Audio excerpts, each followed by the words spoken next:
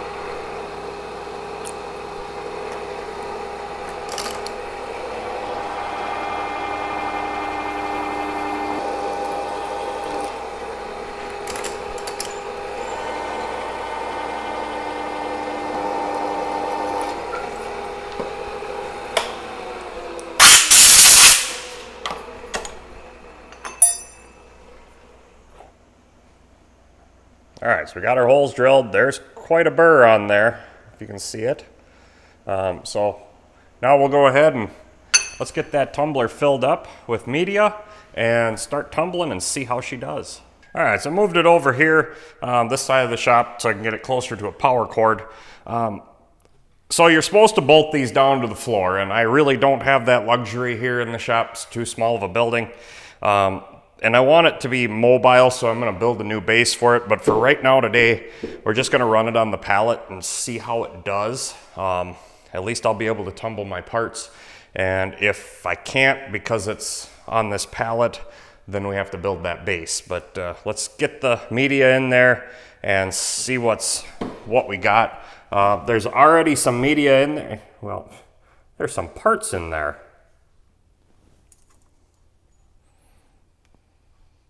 Huh.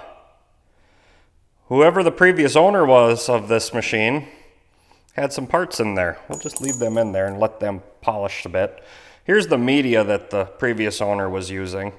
And I ordered up from Giant this stuff.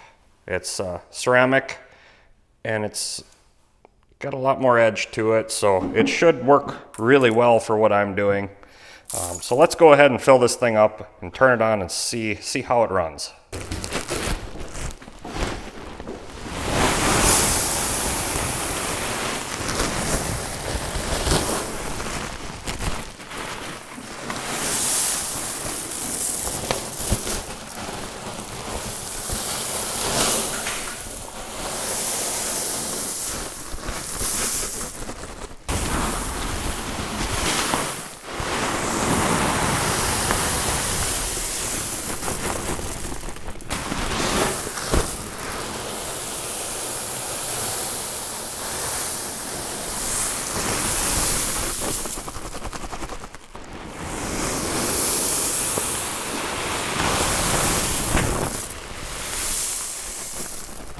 All right, got all the media in there, and actually if you guys are interested in learning more, Giant Finishing is on YouTube. They do have videos of their machines. Now, the way these things are built is there is a shaft that runs through the center here, and it comes down, there's an offset weight down underneath, and it's mounted on springs. So now with that, there's the power switch down below. Let's power this thing up and see what happens. And I'll be ready to shut it off real quick if she starts dancing around.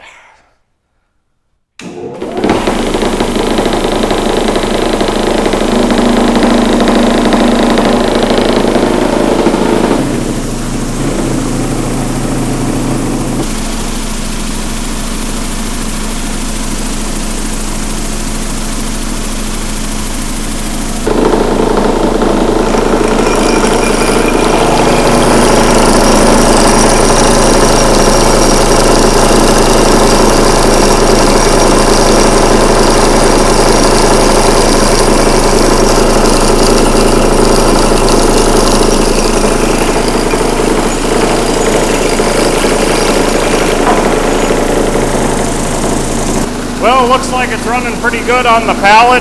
Little vibration, but we'll build a new base with some rubber feet eventually. Just to get by today, to get this job done, we're gonna run it as is. So let's throw the parts in. So here's the parts I just made. We'll put those in, and this is a part I just want to try it in here to deburr it, or take the rust off. So let's see what happens with that.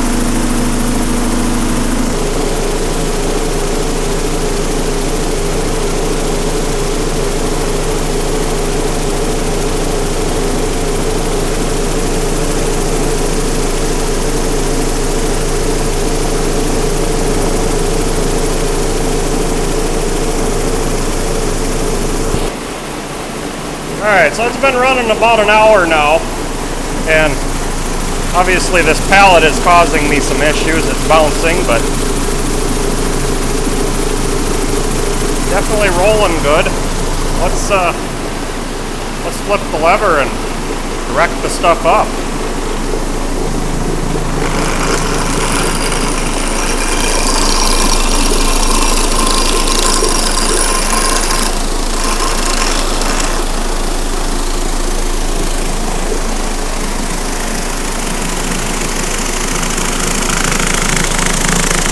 Here's the part I put in there to deburr or clean up, get the rust off. It looks like it needs a little more time. Here's our first piece. And there's our second piece.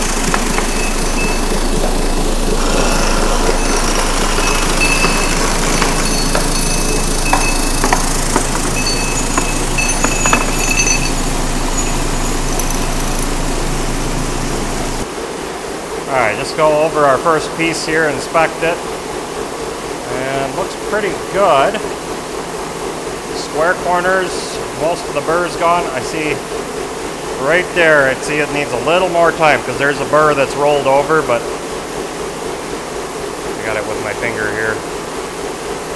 That's from the saw. So I'll throw that one back in. Let's take a look at the other one here quick. Yeah, same thing. I got that little bit of burr that rolled over. But otherwise, looking real good. Deburred, the hole feels good. The burr on the inside feels good. It's looking real good. But I'll throw these back in for a little longer.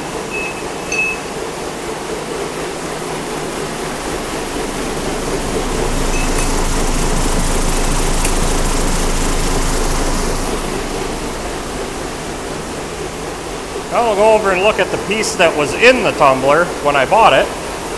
Boy, that polished up nice. Not really a burr on there at all. The rust is almost all gone except for in the holes. That's doing a good job. So we'll leave this thing go for a while longer. We'll come back and check on it. I'll throw that back in. And just see what it does. Give it another half hour.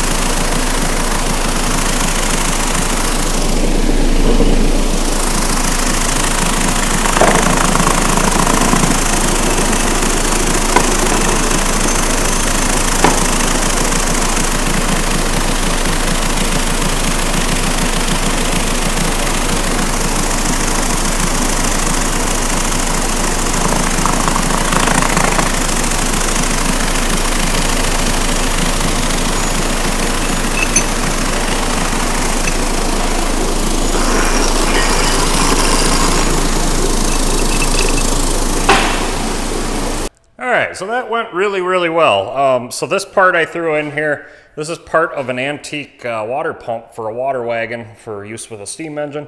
It was all rusty when I threw it in there. I wanted to clean it up, see how it would work to eliminate bead blasting, sand blasting, and I think this will work really well. It'll clean it up enough, we can paint it.